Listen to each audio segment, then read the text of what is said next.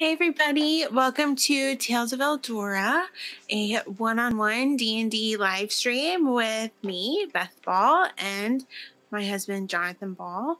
We're the two writers behind D&D Duet, and in this game, we are running through a very exciting campaign that is taking our wonderful adventurer, Gareth, across the...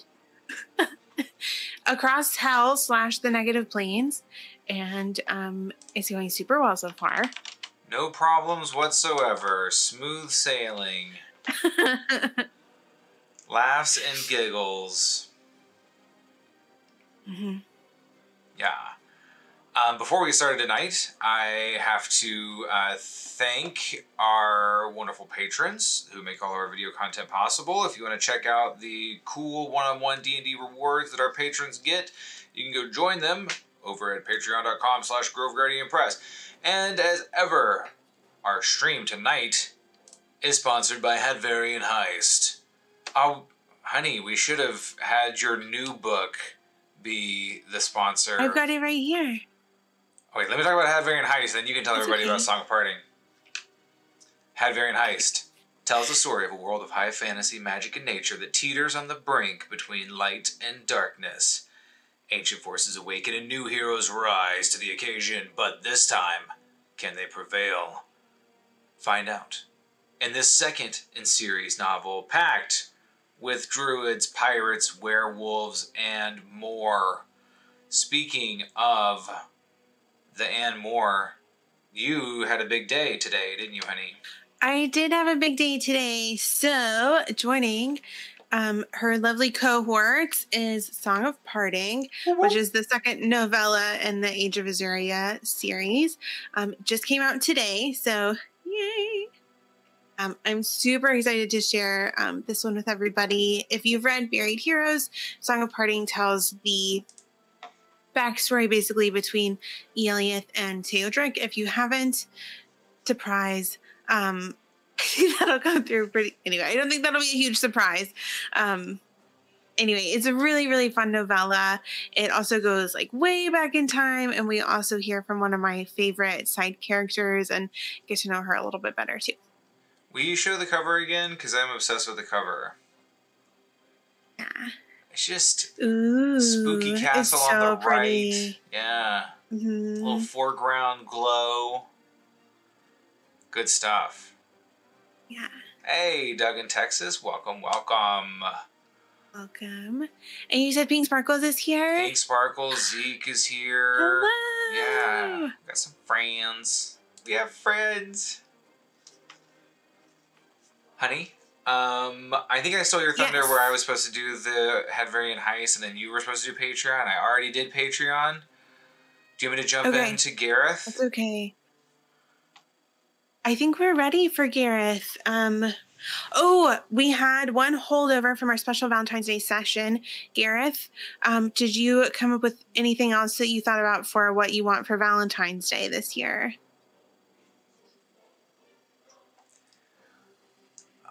I just want the warmth of a forge and someone to share it with. Oh. Princess Slobberchops. Mm-hmm. You know. That's all I can think of. Anyway, last time. Wait, no. I'm Gareth Storsdak. Heretofore a mild-mannered blacksmith, plying my trade in the walled city of Respite, when I found out that my son had been taken along with the rest of the holy city of Beacon into the negative planes, drugged there by a nefarious being, Zariel.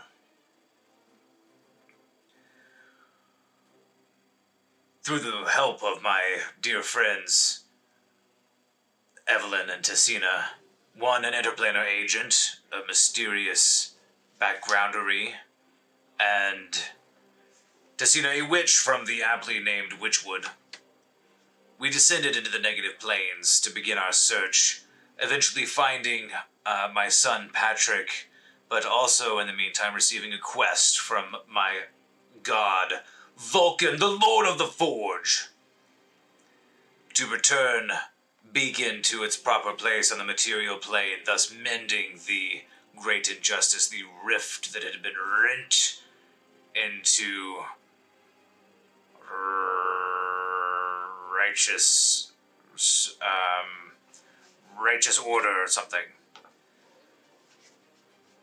In our searching, we have decided to make our way to Tilvane.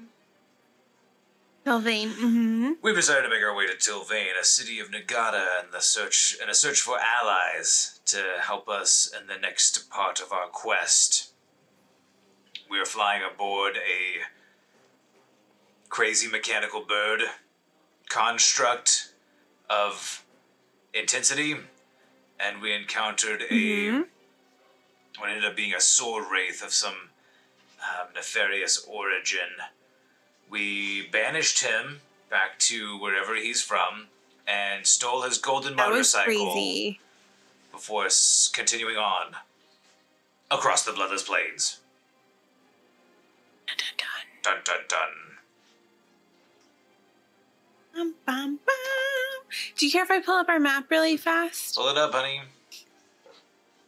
Okay.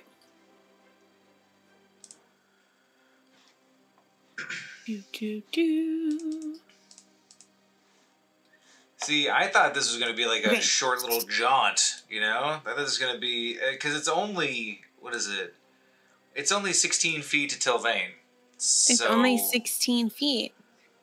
So it's like the slowest 16 feet of a week of travel on your magical phoenix bird. Wait, are these buildings and trees not to scale? They are to scale. What?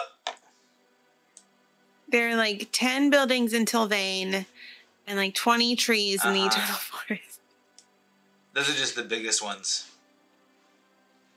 Okay. There aren't any other ones. I'm just teasing. Yeah, sorry. I don't... You don't have to apologize. I was just like, we're going to get there like tomorrow. Well, look, it's just a few days between Beacon and the Eternal Forest. And I mean, you have made clear that time and space gets a little bit funky on the... They're pretty flexible. Plane, so... Yeah. I think we were soaring through the hot, sulfury air. And soaring through might be a bit of an exaggeration because our somewhat dilapidated mechanical bird is not exactly, 100 feet up into the sky, more like 10, 12. Yeah, I think between 10 and 20 is about kind of your Phoenix's max. It depends a little bit on the landscape that's underneath you. Do you remember the nature of said dilapidation? Because I think that's a kind of remaining question. I took very careful notes. So parts of the Phoenix are really highly wrought. The ornate detail. And parts of it... like they're just kind of stuck on with he's got like a stovepipe foot. I don't know if it's like stovepipe. It's still like a craftsman, but it's not the same level of craftsmanship. Okay. So it seems like in being repaired, the Phoenix has maybe suffered a little bit of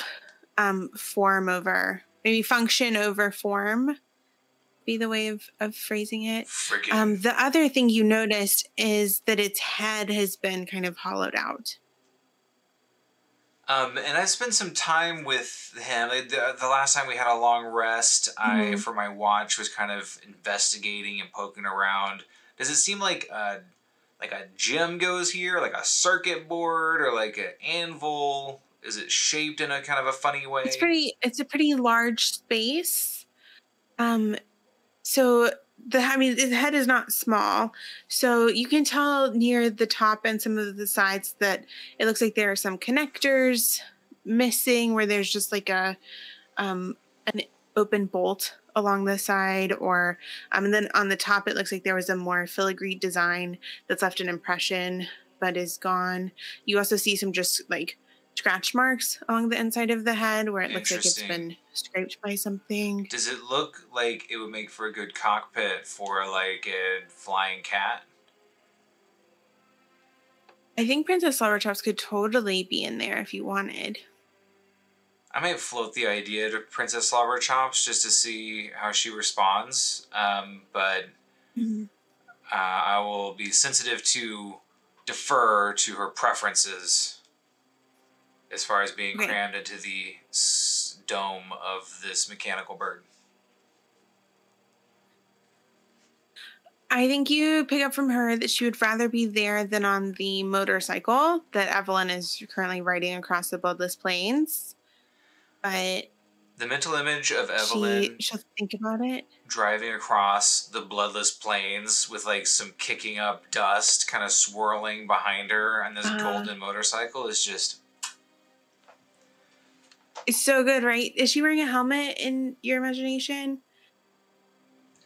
I think that she's wearing a cowl, like low. I was trying to figure out how she's keeping the sand out of her eyes. Well, I made her goggles for riding on top of the mechanical bird. Oh, perfect. Yeah. I forgot about that. So she's all set. All set. Nice. So we're taking across... You're so thoughtful. ...the negative plane. Mm-hmm. You stop for your rest. As you are... Sorry, I like... Whatever is in my eye, I can't figure out. Anyway, you stop for your rest, following the banishment of the, of Sergeant Shiva from our last session. Is there anything you want to do like that day or the next couple? We're going to blaze over a couple days. Is there anything that you want to do during that time? There's one thing Any conversations you want to have? Yeah.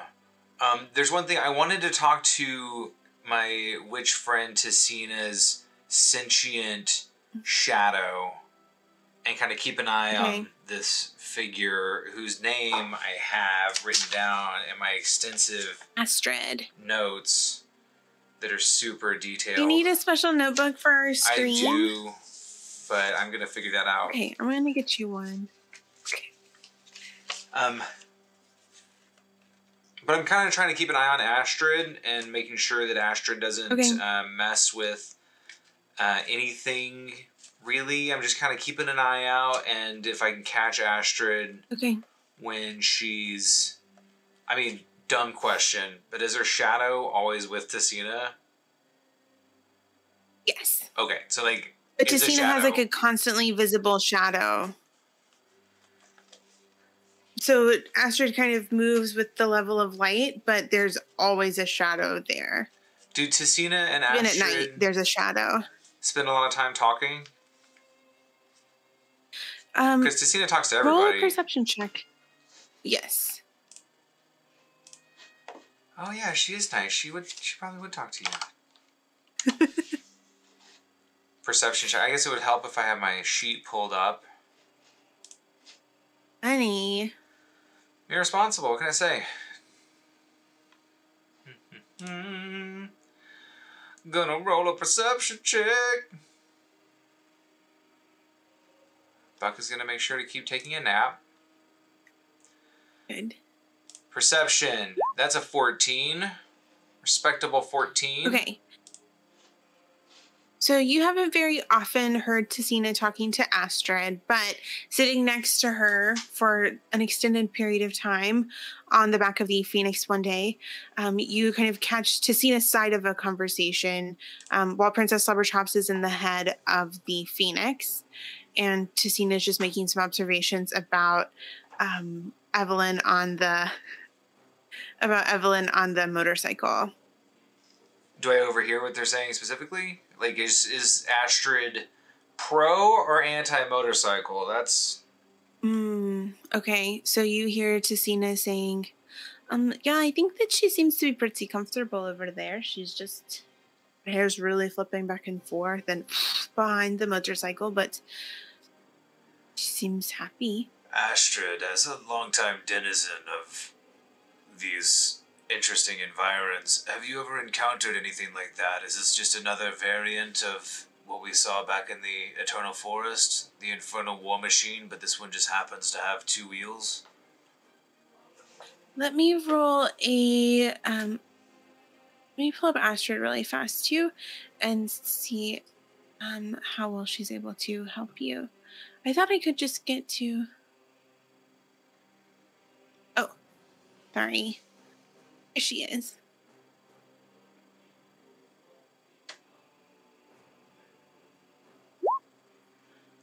Alrighty.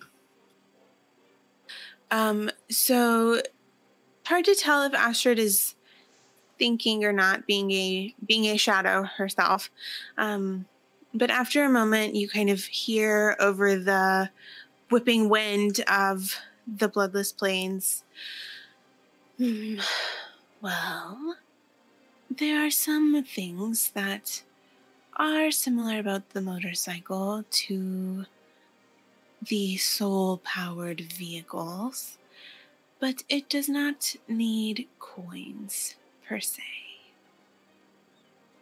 Gareth is thinking to himself that if he'd had something like this, then he wouldn't have had to promise anybody anybody's soul. Would have been nice. He mutters under his breath, and he says, well, that guy that we kind of sent back to wherever he came, did he bring it with him, or is this a machine of this plane? He acquired the machine while here. So it's probably evil. He's going to kind of lean towards Astrid and kind of half cover his mouth. Do you think my bird is evil?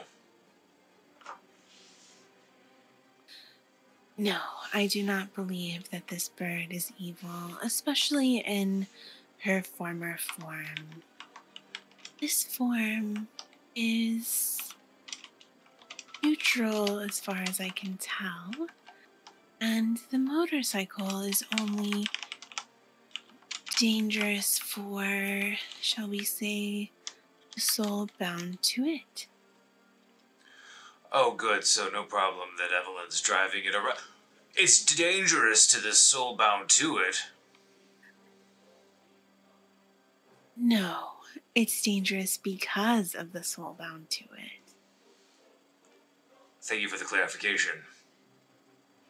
Are you able to, Evelyn is not bound to the motorcycle. Right. Are you able to, talk to souls and things, in your role as a shadow soul? Sometimes. Have you tried talking to the motorcycle? The motorcycle does not have a soul. At least not one that I recognize. But there's a soul bound to it. Yes. You can't talk to that one. He's not here. You might have to draw me a picture, because I don't get it. A green, glowy person who left? Yes. Do you think that he's going to be upset? I think he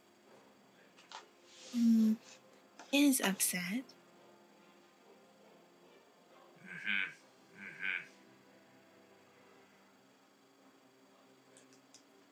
Right. I think he stays that way. So, Astrid, I've been meaning to ask, what is it exactly that you want to accomplish? I am here to help you find the sword to free Beacon. I understand that. We covered that, but you're just doing this for totally altruistic reasons, right? You don't have any secret hidden agendas or... What kind of hidden agenda would I have? You're being very... A simple yes would have sufficed. Yes. Do I believe her? So I got a little confused in your questioning of Astrid. Can you tell me the yes or no question that she just answered yes to? So I was asking if Astrid has purely altruistic and no hidden motives for wanting to help us find the sword and bring back Beacon. And she said yes, and I'm wondering if Gareth believes her. You're trying to trick me into letting you roll an insight check. Roll an insight check. The chat thinks that Astrid is sus. I agree. Oh. By the flame of the forge. Oh, don't even need it. 19. So, Gareth, with your very high insight check, you get the sense that Astrid said yes because you bade her to. And in terms of whether she's doing it for purely altruistic motives, your experience of the negative planes leads you to believe that no one is here purely altruistically. Except for us, who are so good and would never do anything bad. Not even you. Maybe just Tessina. Princess Slobberchops definitely has an agenda. Okay, Gareth will stop chewing that bone, and we'll keep on flying on. Okay. Caca! Do a little Okay. Julie sizing.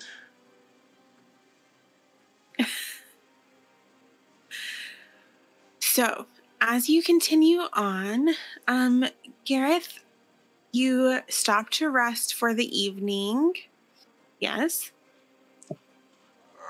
Or stop to rest when you become tired. And as you sleep, when you're not on watch, you have a somewhat strange dream. You're not sure if it's from your conversation with Astrid or if it's the golden motorcycle that rests about 20 feet from where you're sleeping.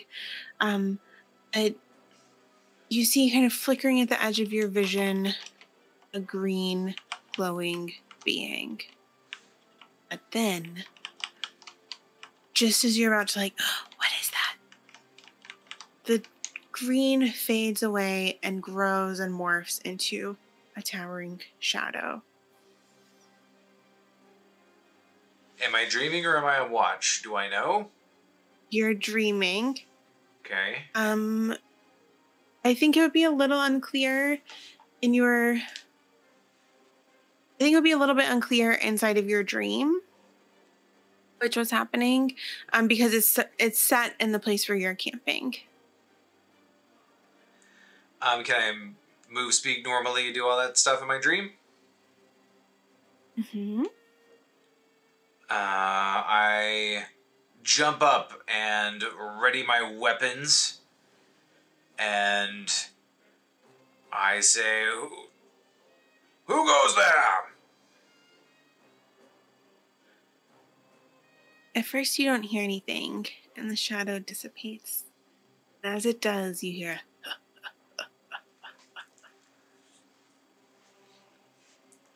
Probably doesn't mean anything. The next day, anything special you want to do? I think nothing springs to mind. If I think of something, I'll let you know. Okay. Night number 3 on the Bloodless Plains. I would have asked everybody else, especially anybody else sleeping near the motorcycles. So, apropos of nothing, and just, did anybody have any strange dreams about any towering green shadow darkness figures or anything? They laughed threateningly. I dreamt about the green ghost person that we saw, but he wasn't shadowy. And then I cut off his head. Nice. And nothing bad happened? To me. Let's all just be on the lookout in our dreams. Okay. So does Vulcan send you warnings in your dreams? That has not been my experience. Okay. some of the most direct communication I've gotten from the Lord of the Forge was when I put on that crown of craziness, and it was a bunch of cryptic flashes and symbols, and it paralyzed me. So it's not a lot of, it's more of like a sense thing. It's not a lot of, hey buddy, look out. He doesn't like write notes or anything. No. Inscribe signs in the sky. That would be pretty helpful. Of that. It's more of a sense. Like sometimes I'll be working on something and I'm like, the Lord of the Forge is within me. Mm-hmm. Do you think it's because he lost his land here in the Negative Plains? Run that back for Big Papa. The Vulcan's pride that Alessandra took over. Right. Right. Perhaps I'll be closer to him as we go more into the crazy worst parts of the whole Negative Plains. But we're not on a secret mission to reclaim a whole continent or anything. That wasn't my plan. Okay. Well, just let me know. I'll keep you up to date if Vulcan's like, you gotta reclaim the whole pride. Is that what he sounds like? He doesn't. I don't know why I did that voice. I thought it was awesome. I'm working on a voice for Bessie. Is that what you've named the motorcycle? Yes. What do you have so far? Do you want to workshop something with me? Bessie is what I've named it. Right, but you said you were working on a voice. I wondered if you wanted to try the voice out. Oh, I don't actually have a voice for it, but if something strikes you... I was going to try to make Bessie sound like her dead master, but we'll see how that goes. I think that'd be a really good use for the memory of his voice.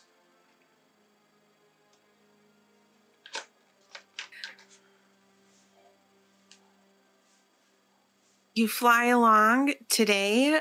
Princess Slobberchops spends more time in the head of the Phoenix. You see her kind of hovering a little bit inside of the head, doing small circles, tapping. You know, the general thing. Sorry, I had a piece of, like, puppy hair. As I was thinking about Princess Slobberchops, piece of puppy hair. Our RPG immersive dog struck. Hey, can I see if Tessina can tell me if Princess Slobberchops is having just a grand old time? Because I know that she can talk to animals. Gareth, what do you want me to ask her?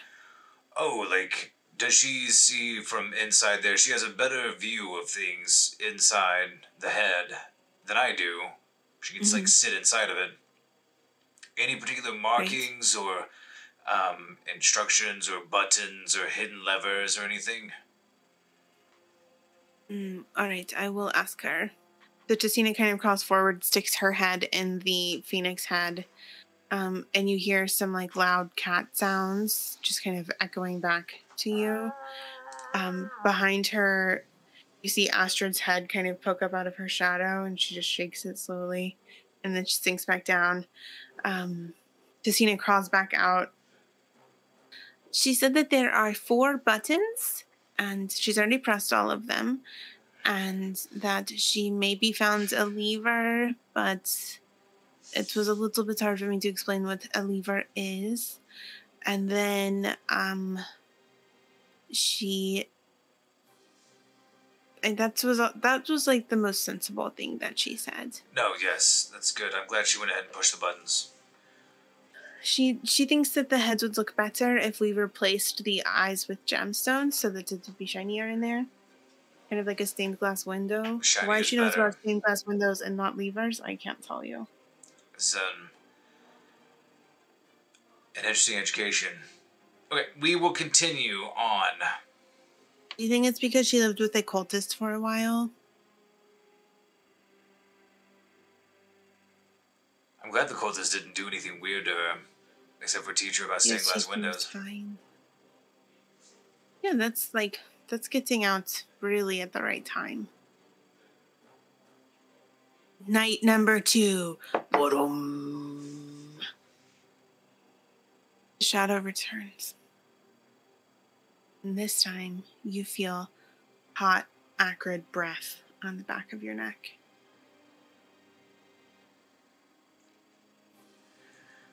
I cast Spirit Guardians.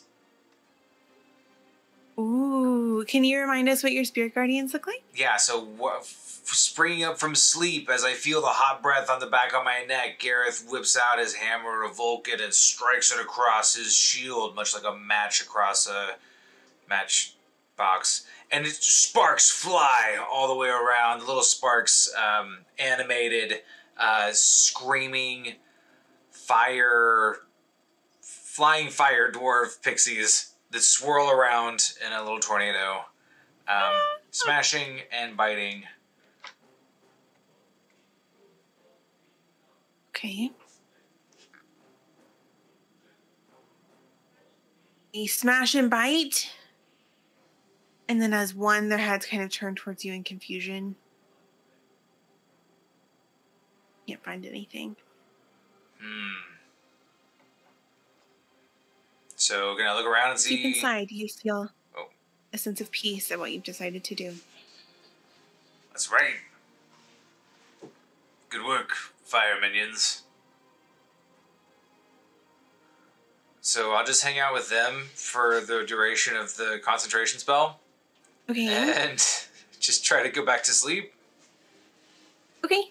You said you wanted to look around. Do you want to wait till you wake up to do that? Oh no, he's gonna look around in his dream. Kind of poke around. Oh, I got you. Okay, you poke around. You find... Roll a d6. A d6. Okay. 3. You find 3 spine devils hiding under the dirt. They pop out as one, and you and your fire pixie dwarves slay them all. Yeah. Wow. It's a good dream. You wake up. You have another kind of drudgery day. Flying the Phoenix. I'm assuming as you guys kind of stopped that you paused for things. And that night, when you have the dream again, you find footprints surrounding your camp.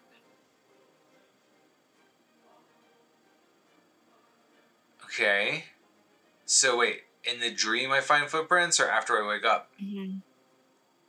In the dream you find footprints.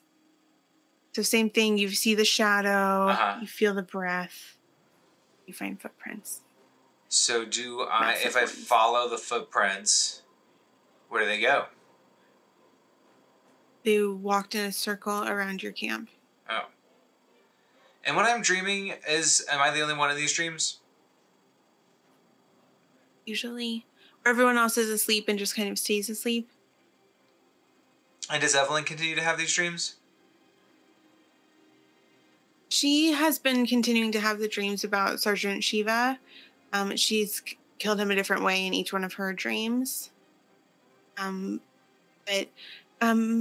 you've noticed too, Evelyn started to seem like she started to get kind of circles under her eyes. She's starting to seem more drained, but she's not really talking about it.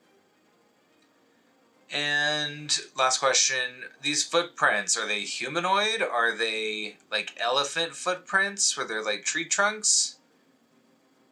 I think they're more like, I think elephant footprints is a good guess. Like about this big, maybe a little bit bigger. As a cloven hoof, or is it a hoof at all? There are toes. He makes kind of an elephant and a gorilla. Uh-huh. So Gareth is going to think back to his study in the Witchwood, where he specifically spent time in the Demonomicon, or whatever. Mm-hmm. Does anything that he saw in that ring any bells to him? Why don't you roll a, do you think history check? Oh man, I accidentally popped out the chat. Oh, I did that thing where I can't get to the chat. Uh-huh. Roll a, did I say history check with advantage? You didn't, but I'll take it. Okay. I'm going to try to figure out where I put the chat. How about You're going to have to tell me what it says. How about a spicy 18? So with your spicy 18, you remember a certain type of fiendish hunter. Mm-hmm. Interesting. A fiendish hunter. Mm-hmm. Do I remember any other details? You know that it is masterful at tracking its prey.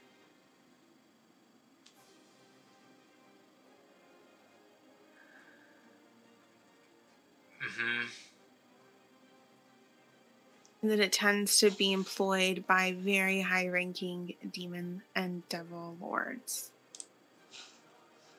Okay.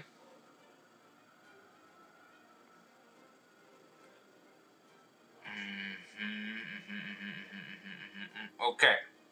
Also, while Gareth thinks about this, we're all just gonna like hold on, and I'm gonna hit refresh so that I can get the chat back so I can see the numbers. Uh-oh. And hopefully it doesn't throw anything off.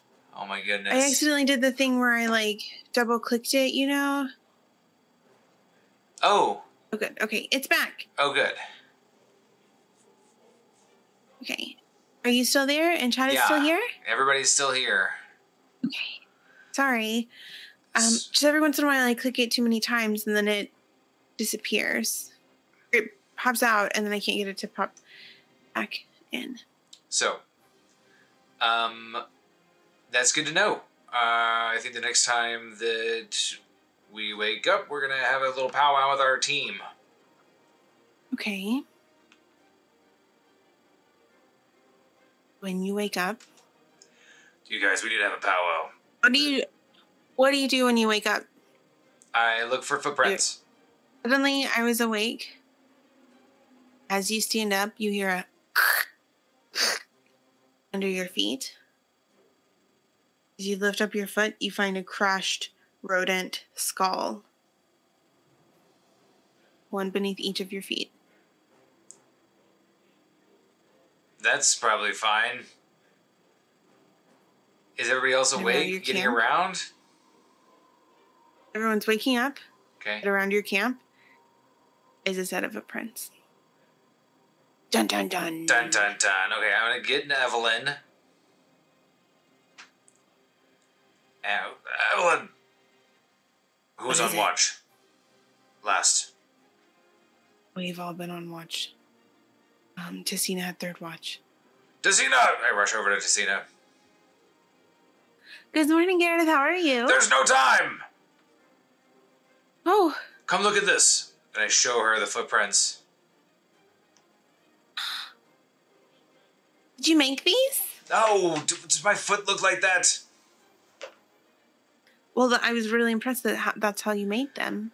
You didn't see anything? You didn't hear anything? No. You think these are real? Why wouldn't these be real? Maybe the ground did it. You're no help at all. I rush over to Evelyn. Tessina looks really hurt. Evelyn! Uh-oh. Oh, no!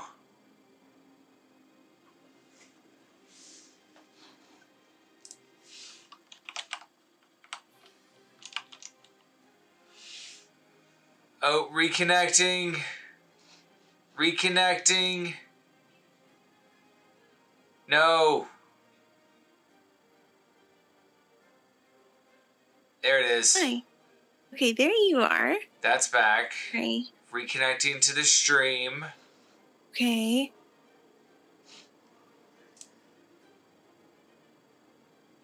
And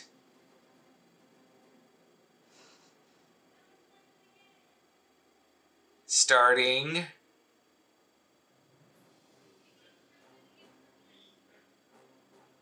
and our internet is the worst. There we go. Yay! Oh my gosh. And now I'm just a gray square. How is... Yeah, we're back. Oh no. Hey. Hi. Want me to hit refresh on my Discord? No. Okay. I'm the constant. Here we go. Here it is. There it is. Boom. Wait, you're the rectangles. There you are. Okay. Evelyn, there's no time. I grab her and I take her over to the footsteps. Are we back? Is everybody back with us? Oh, good. How long have these been here? I look over at Tessina.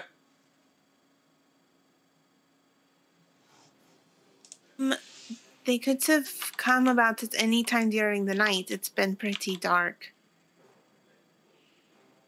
And you didn't see anything? You didn't hear anything? You already asked me that.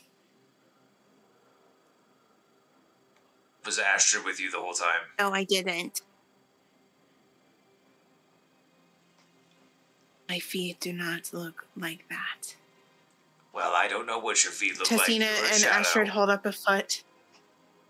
They hold up their foot. This looks like this. Okay, we need to stop suspecting Astrid. I give a pointed look at Astrid.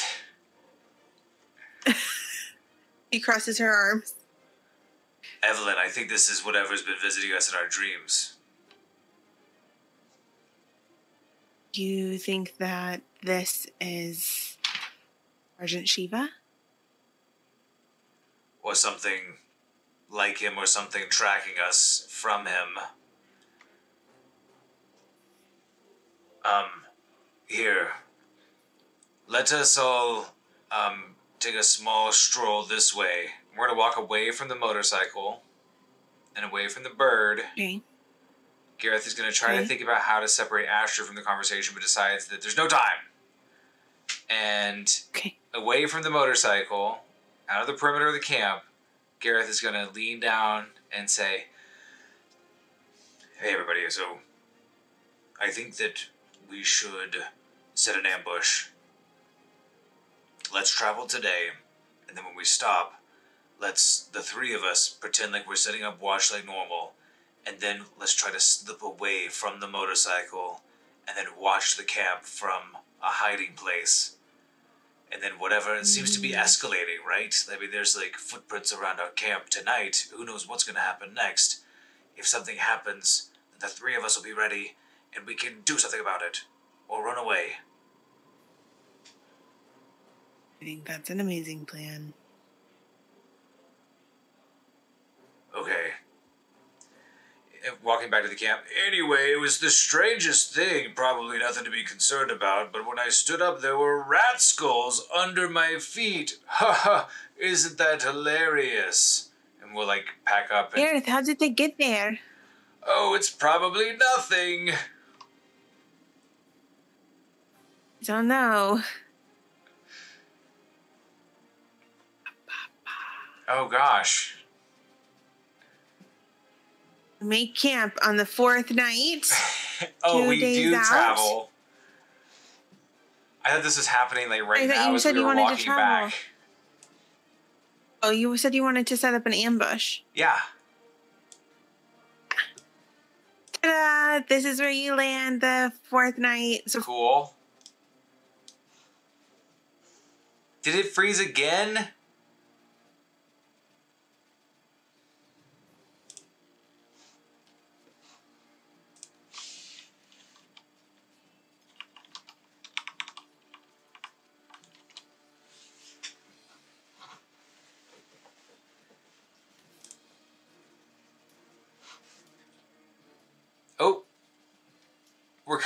we're kind of back. Yes. Oh gosh, everybody's huge.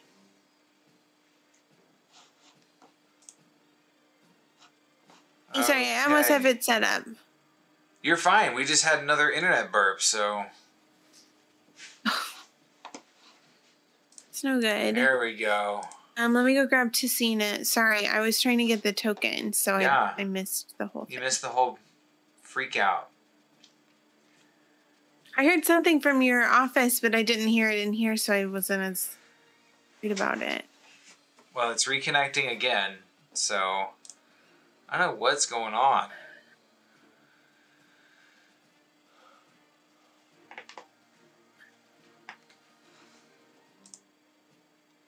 Is it because I moved the screen?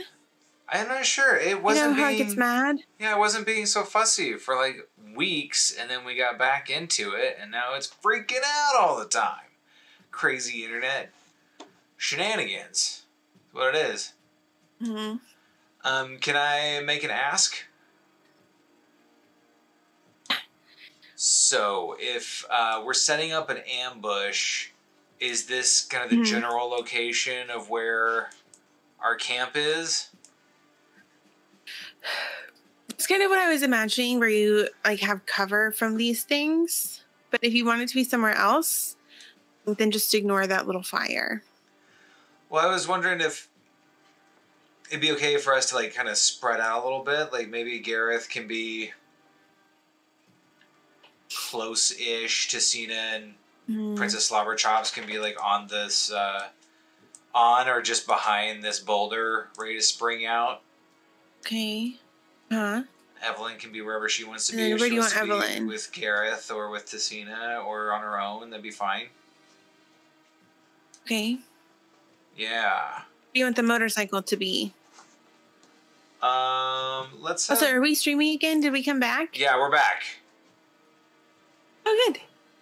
Let's have the motorcycle is going to be like... I imagine it kind of like leaned up here-ish. This is the Devil motorcycle. Mm-hmm. These are supposed Purple to be is wheels. Like crazy bright on my monitor. Yeah, it's super bright. I'm going to give it devil horns.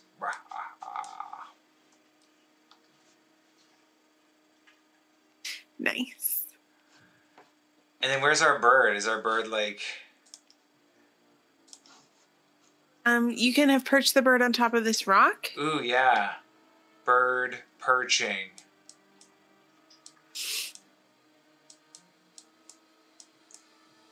I imagine it kind of like, you didn't know this was an art stream. I imagine him kind of like hunched wings over here, right?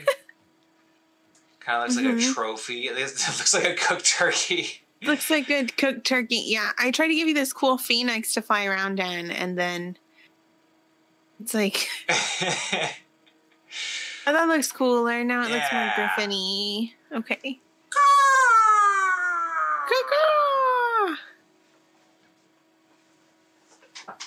Okay, so you set up your ambush?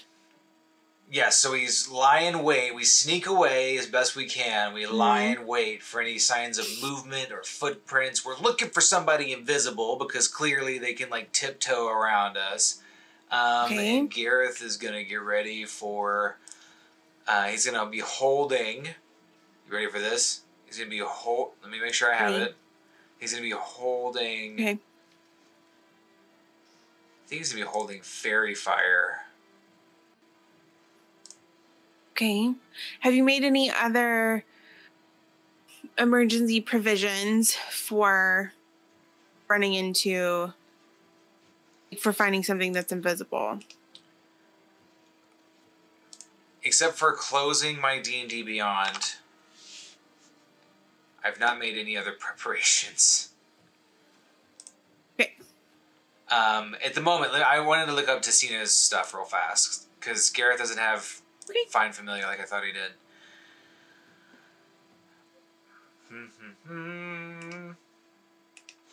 Here we go. Okay. D&D Beyond is back up. Uh-oh. Is this the betrayal roll?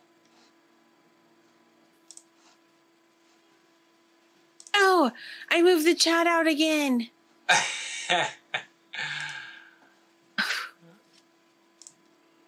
Devastating. I don't understand how that keeps happening. So we're gonna figure this out. I feel so silly. Okay. Figure it out. Can I ask you a question? Evelyn doesn't happen to have fairy fire, does she? Yeah, she totally does. Okay. Can she be the one holding it? Because neither Tessina or Gareth have it. Yes. Cool. Thank you. You're welcome. All right. We lie in wait. Okay, I'm just gonna look up fairy fire really fast.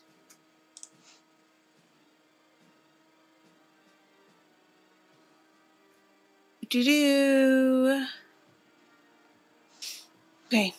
so you lie in wait. As you lie in wait, I'm gonna need con saving throws from everybody. What? To see how alert you are able to remain. Con saves. Oh, my con save pulled up this cute little bear icon. Tessina's like go with my 6. 4th cup of coffee, just like bouncing around, talking to Princess Slobberchops and Astrid. Gareth rolled a 9. Okay, Gareth. You fall asleep. No. You will make your perception check roll with disadvantage. So, Tessina, kind of really relying on you. Roll a perception check. Gareth, you can roll with disadvantage. Oh, come on, Tessina. Oh, dang. Oh! Evelyn just rolled a 24 and a 25. 24 with disadvantage. Alright, this is Tessina's roll of a 17. I see a 9. I thought she rolled with advantage. Oh, I thought she rolled with advantage because she stayed awake. No. No, it's just a regular roll. Okay, so 9 for her, 8 for me. Good thing Evelyn's here. Okay. Good thing Evelyn is here. Let's see. Sorry, let me make sure I'm doing fairy fire the right way.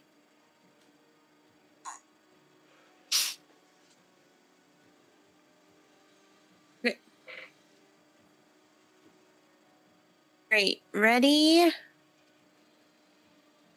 This is +7.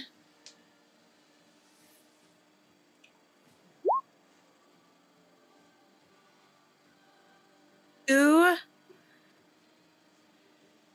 saves. So you hear Evelyn, and she casts fairy fire, like right up here to the north of your camp. Okay. Outlining this like little shrub and a rock and a tiny boulder.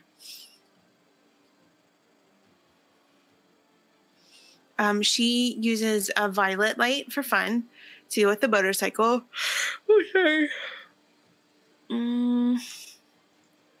And so then a dim light shines in a 10-foot radius. Then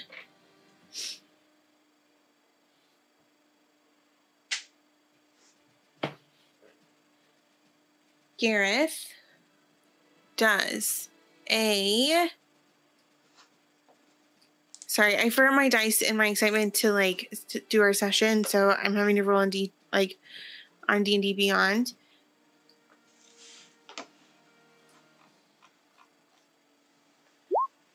Oh goodness, Gareth, does a 14 hit your AC? It does not.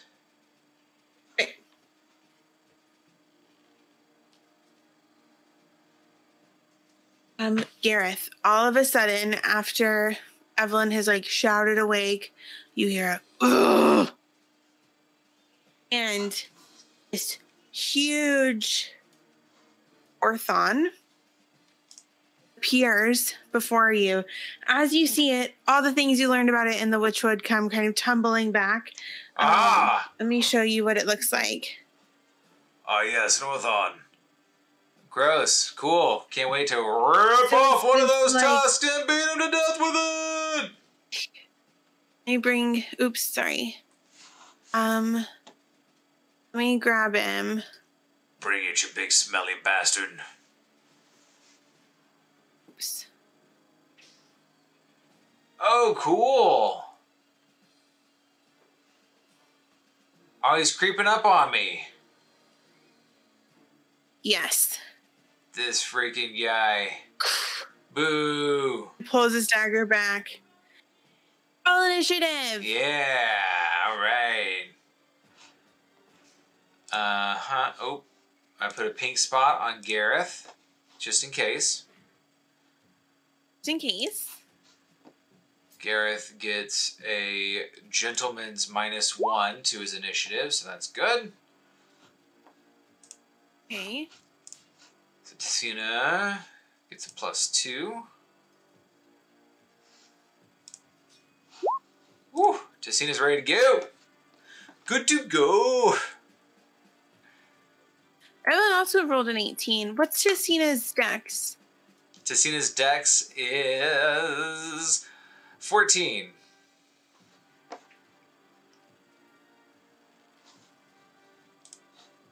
Lovely friend here. Rolled a 22 for his initiative. Boo. Boo. Sorry, so I borrowed a different, token.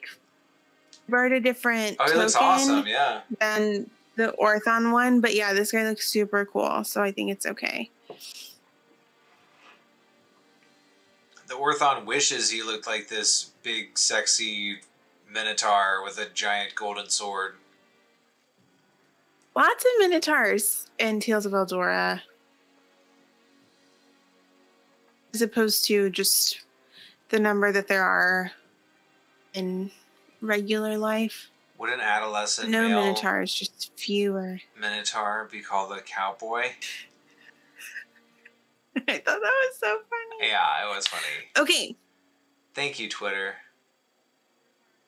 Beauregard Steel Fist is going to fancy make another name. attack against you, Gareth. Right, I'm again borrowing somebody else's name, but I thought it was really cool. Gareth, as he gets attacked and he just deflects this first strike, he's gonna say to this big gross thing that's attacking him, "You know that invisibility doesn't hide your vile stench."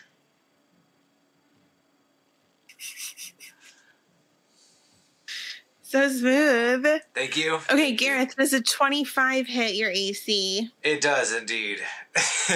Okay. So you take 11 points of slashing damage. Bring it. And I need you to make a Constitution saving throw. Nah, I'm immune. Con save. Here we go. Mm-hmm. A gentleman's 5. That's what I give for crap talking. 22 points of poison damage. No. That can't be right. You're poisoned for 1 minute. You know it doesn't hide your stench. Oh my gosh. He just kind of growls over you. No, it doesn't. Chuckles. So you're poisoned for 1 minute. You can repeat the saving throw at the end of each of your turns, ending the effect on yourself on a success. Okay.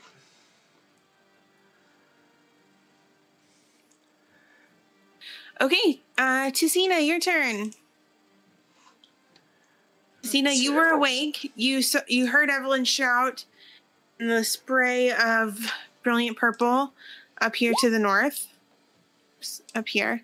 And then a giant caped, tusked being appeared out of the darkness. Tessina's gonna do something awesome. Obs.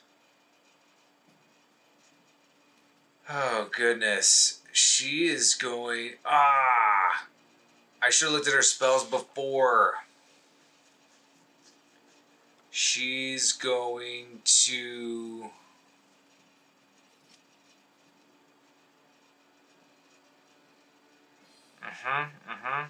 So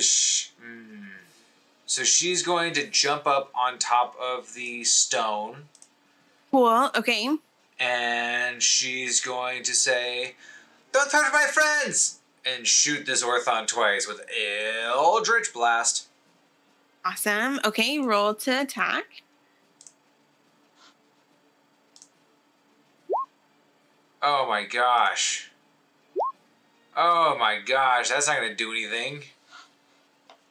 What'd you roll? I rolled a nat 1. Okay. And a 2. Oh, a d20 for me for that nat 1. Wow. How bad can it get? Let's find out. 15. Okay, you're okay. Geez, she's going to look at her fingers something like... about the creature. And it's just like emanating this like sketchy, evil hunter energy. And so it's almost like your fingers like wouldn't quite let you point and attack it. Like your body's trying to protect itself against your will. She thinks that's pretty terrible, so she's going to use the rest of her movement to jump down over here, kind of behind this stump and rock a little bit. Maybe here. Okay. I meant to take out that stump. I missed it. But yeah, behind the stump and the rock. Good. Yeah, and end her turn, I suppose. Poor Gareth. Okay.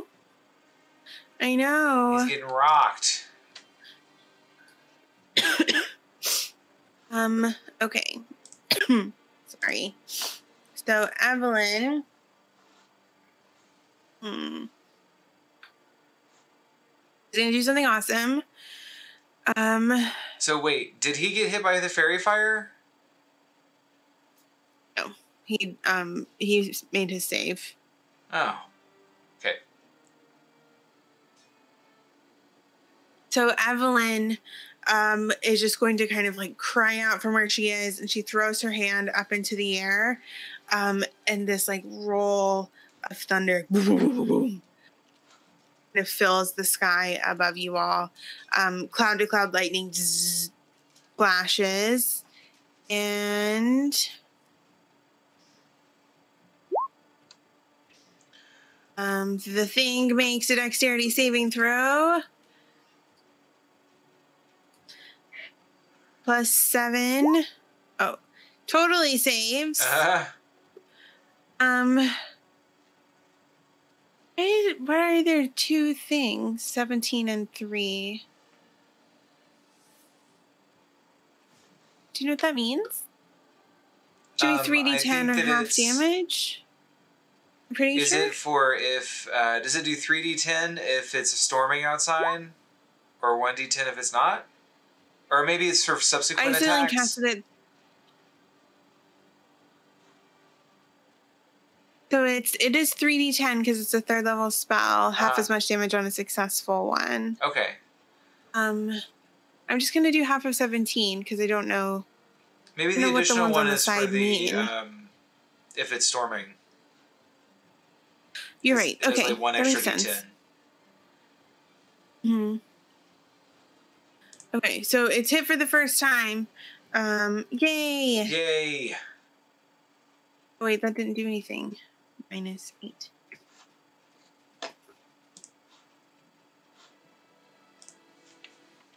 So then, and Evelyn is going to come over here by this finger to be able to see you better, and she's shouts, "Gareth, get out of there!" She's kind of like peering up at the bird, trying to figure out if you guys should run away or what should happen. And Gareth, it's your turn. DM? Question. Yes. So I am still learning my character a little bit, and I have this cool tattoo that allows me to use my reaction to make a melee attack against a creature if I can see it when it attacks me. Okay.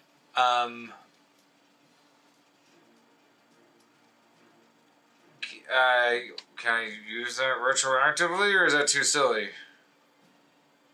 How about you save that for this next round? Okay. Probably it's not going to attack me again, though. So and we'll remember for the future. Yeah, what I'd like to do...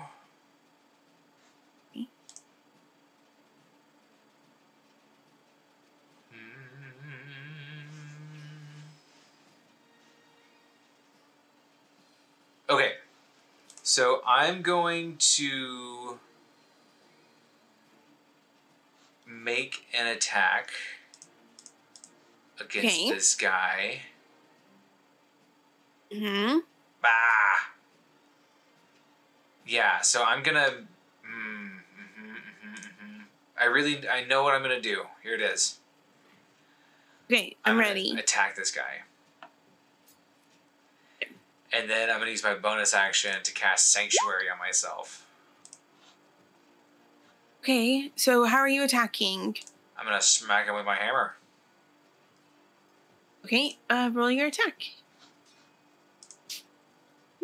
A nat 20! A nat 20, nat y'all! 20! Good job, baby. Thank you.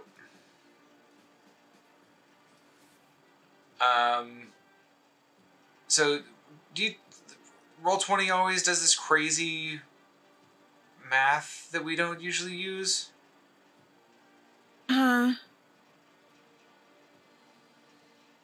So I did 1d8 plus 4 damage. I just want to see if you... Okay.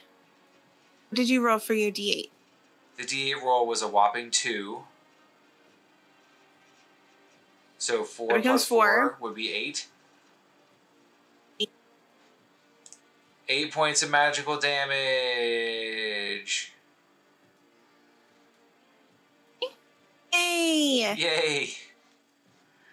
So, and I'm gonna cast Sanctuary on myself. And I'm gonna ward myself. And I'm gonna move.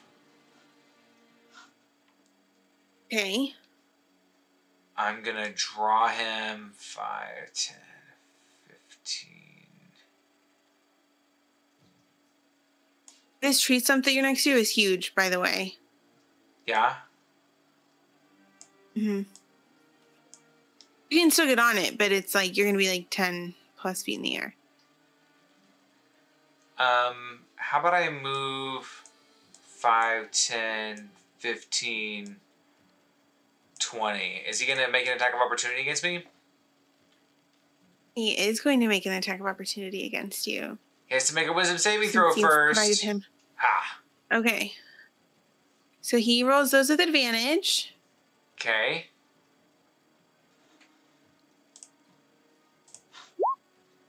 Oh.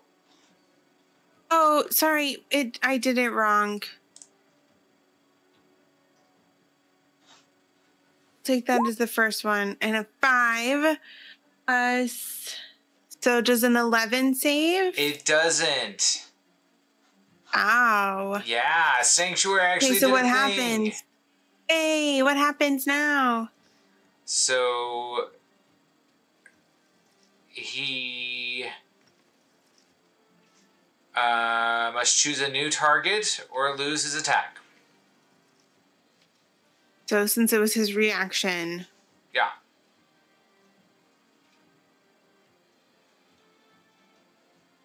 Okay, so it's his turn? Yep. Want to do anything else? No, I'm gonna see. Does the cycle seem to be reacting to his presence at all? Roll a perception check. Okay. Come on, buddy. 19? Okay. No, it doesn't seem to be reacting to his presence at all. All right.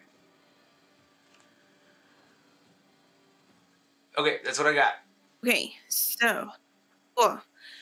For his turn, the Orthon 5, 10, 15, 20, 25 is going to make his attack against you, Gareth.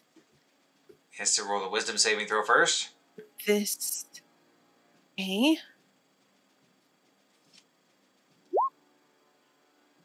Great. Does a 15 save?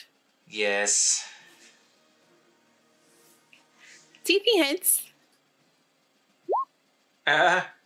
It does a 29 hit. Just barely. Great.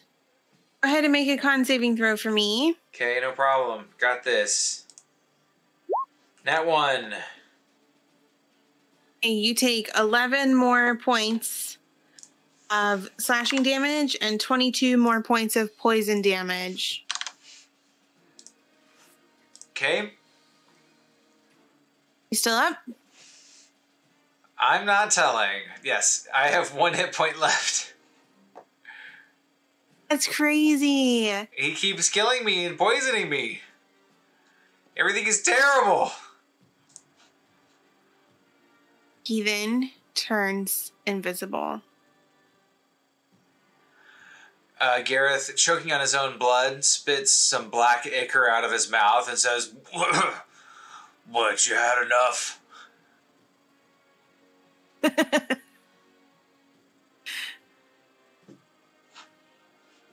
Okay. Okay. Tessina's turn. Okay, Dun, dun. Tessina is going to do something awesome.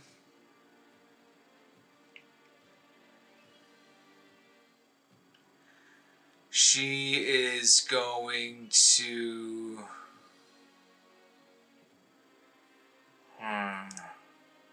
Yeah, turning invisible is such a bummer.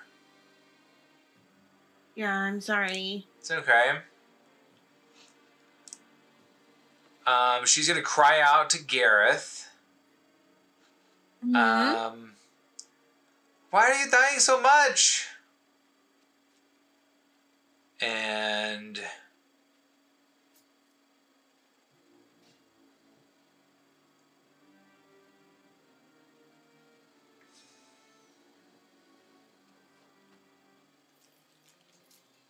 she is going to... Okay, here we go. She's going to rush forward. Okay. This is not something she's done before. Okay, cool. Okay.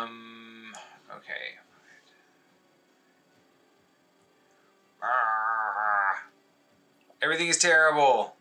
I need to be Everything, within 10 honey. feet. She rushes forward. You can't get to within 10 feet. Keep your action. Okay. Never mind then.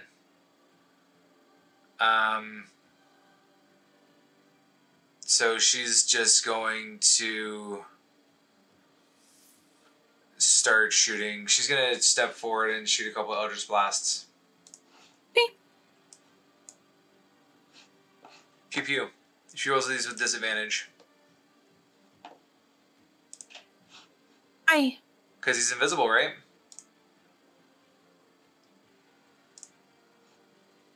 Oh, because he's invisible. Okay. So 12 and 11. That does not hit.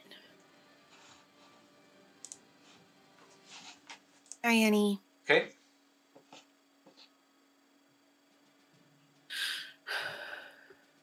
Okay, so it's Evelyn's turn, yes? Yep. I feel so stupid for arbitrarily moving her back like 2 feet. Aw. Sorry.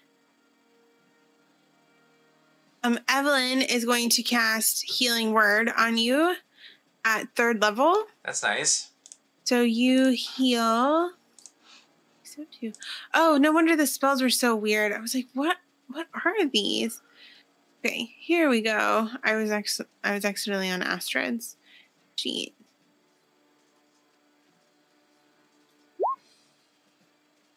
Okay. Ooh. You heal 11. That's nice. Okay, I wish you would show me. You know how it used to show us the rolls? I'm finding it really irritating that it's not. Maybe it's because I have it out of the chat box. It's But I showing like the want to roll make in sure roll it's doing 20? it right. I can see the number, but I want to see like. If you put your mouse over it, it doesn't pop up? But maybe it's because it's out of the thing. It just shows a little question mark. Oh, that's weird. For me, it shows the question mark and then it shows the roll numbers. Okay, it's probably because it's in its own window. Okay.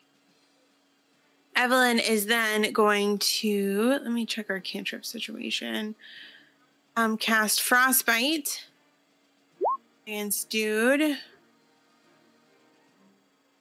So he needs to make a con saving throw.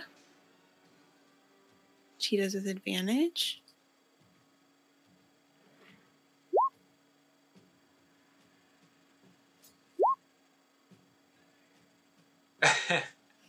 Okay, so 25 saves. I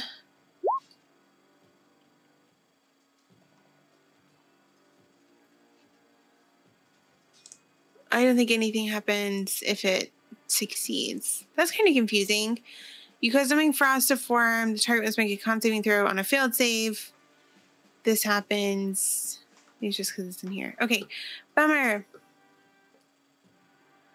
Okay, so not the most helpful round for everybody. Gareth, you have 1 hit point plus, what, 11? Yeah, 12 I'm hit at 12, points? so I'm not even, like, worried about it. Okay. It's your turn. How's this guy looking? He's really been messed up, right? He seems pretty confident.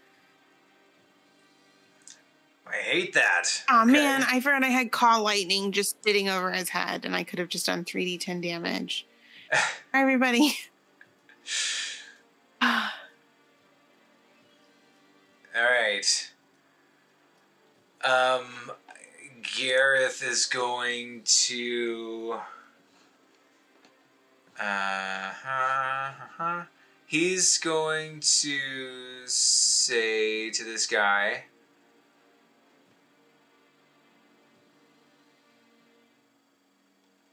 He's gonna say to this guy. You make sure you're like looking at the microphone when you're talking to me. He's gonna Right, say it this. keeps fading out. He's gonna say to this guy.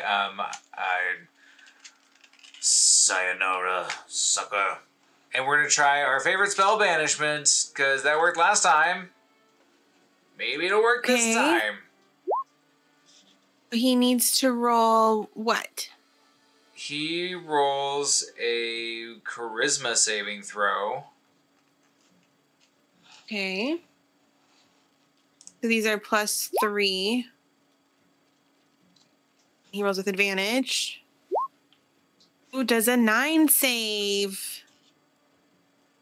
A 9 doesn't save. Wow. Okay. So he has vanished to a harmless demi-plane. Banish with a faint popping noise. Okay. If the target you did it again. target to a harmless demi-plane, while there it's incapacitated. Remains there until the spell ends, at which point the target reappears in the space it left, or in the nearest unoccupied space, if that space is occupied. Wow. Okay, so he is going to come back if he's from this plane. Gareth is going to try to choke out as much. He's probably going to come back. Let's get in the bird. Evelyn's going to run over and kind of scoop you up. Try to get you into the Phoenix. Tessina, are you helping? Yeah. Gareth has like blood and so I'm gonna poisoned black ichor spilling down his face. Okay, so I would like a dexterity check from Tessina. See how well and how quickly you guys are able to get into this Phoenix. Straight dexterity?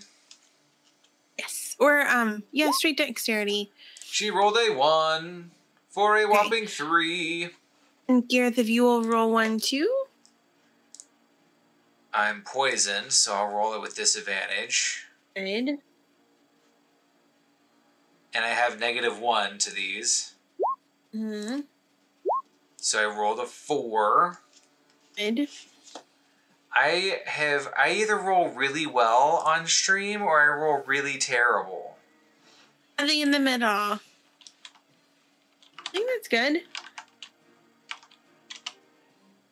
Okay. So, it takes, let's say, 2 rounds to get into the Phoenix. Okay. So 12 seconds have passed. Okay. 48 to go. You guys fly away. Gareth's gonna say, to Evelyn, did you leave anything in the motorcycle? Are we just abandoning it?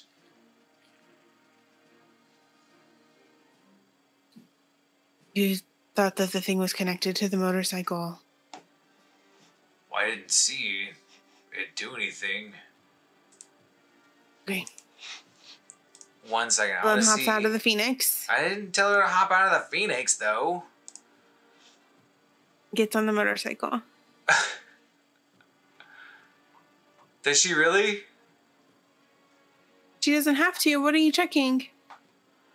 Well, okay, so I was going to... I found myself wishing that we'd made a better little plan. I thought it felt pretty good about the fairy fire, but I forgot that Tessina has magic circle. So if we have 48 seconds, then she has all that she needs minus 2 rounds to cast magic circle around us, which would make it impossible for Homeboy to hurt us. But then I'm reading it and it says can't enter the circle. It doesn't say that he couldn't like throw poison at us or anything, or throw its scary knives at us or tusk us, but it just can't enter the circle. So I think that's a bad plan. Okay, so what do you want to do? Get out of here! Okay, do you want Evelyn to take the motorcycle? Nah, we're gonna leave it. Okay. Seems to be way more She's been trouble than it's focusing on worth. getting you into the Phoenix.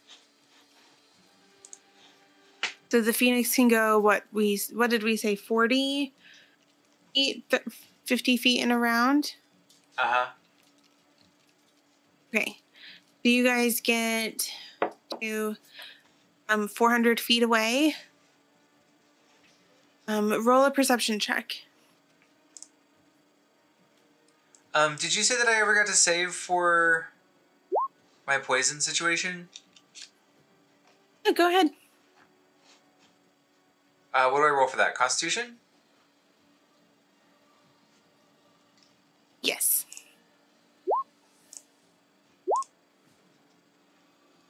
$15? Still poisoned. It's going to fade after a minute, so it's just going to fade in just Okay. like... It's going to fade as you guys go away. And what was your perception check? That's what I was trying to see if I shook it off or not. So do I roll the perception check with disadvantage? Yes. Actually, no, sorry. This is at the end of the minute, so it's gone. So we'll just take the nat 20 that you just rolled. Okay. So, Gareth, you feel as your spell breaks and the Orthon comes back from being banished. Can I see what it does? Can I see what it does? You watch as it takes aim. The sunlight, you can barely count the sunlight kind of glints off of its brass crossbow. I tell everybody, we've got incoming! And so, let's see.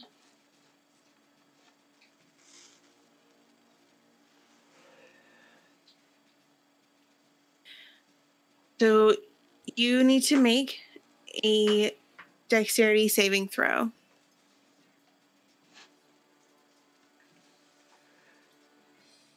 We're going to use Gareth's dexterity for the Phoenix. How about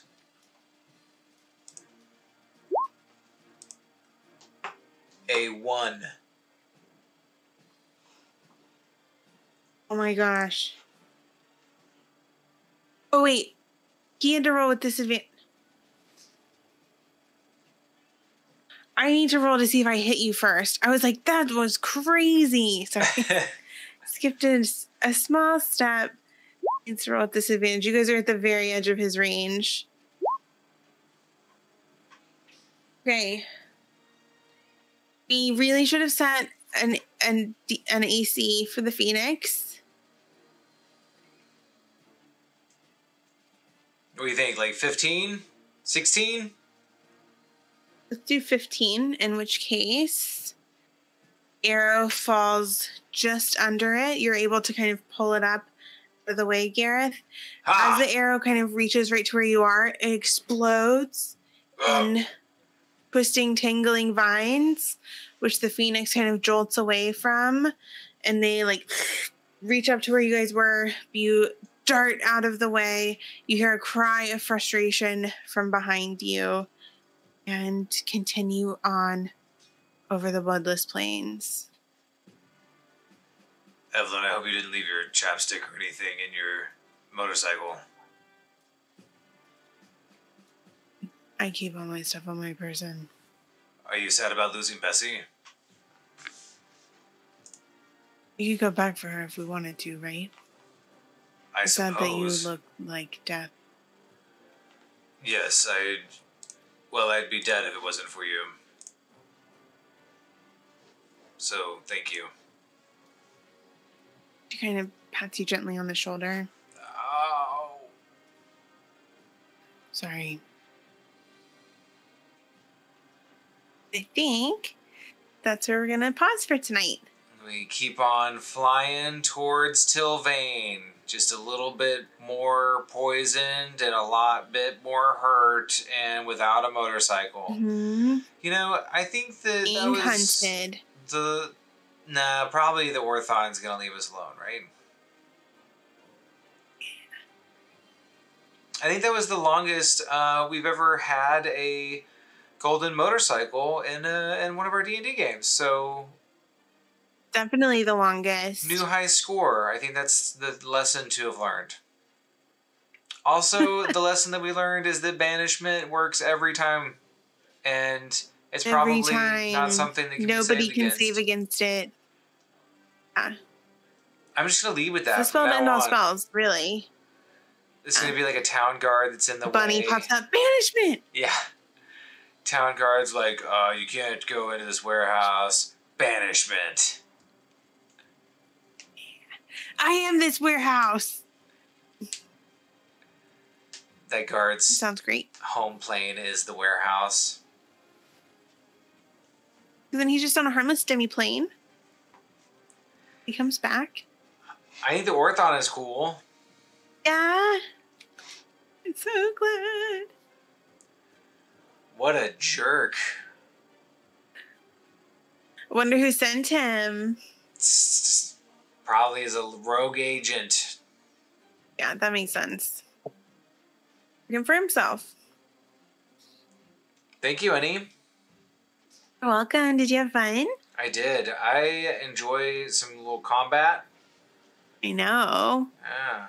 And I like I'm so fighting glad. things that I haven't fought before or used before. Mm-hmm. I don't think I've ever fought or used a Orthon before, so that's cool. I didn't think so either. The really cool. I feel like it's from Mordenkainen's, and the art in Mordenkainen's is so cool. And that one's like good, but it hasn't like gripped me the way that the other ones have. But then as I was reading about it, the like lore and mechanics around them are really, really cool. Cool. Yeah. Well, thank you, honey, and thank you, our lovely folks hanging out with us in chat. And thank you guys so much. Super fun to play with. Yeah, it's a good time.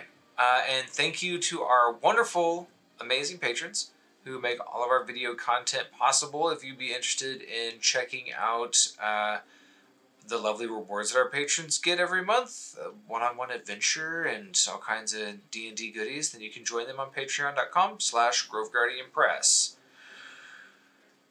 Do us a favor and like and subscribe and follow in all the places, Twitch, YouTube, all that good stuff. And we look forward to seeing you Friday for Tabletop for Two. Honey, Friday, what are we... Tabletop for Two this week, we are talking about researching, planning, building encounters. Cool. Mm-hmm.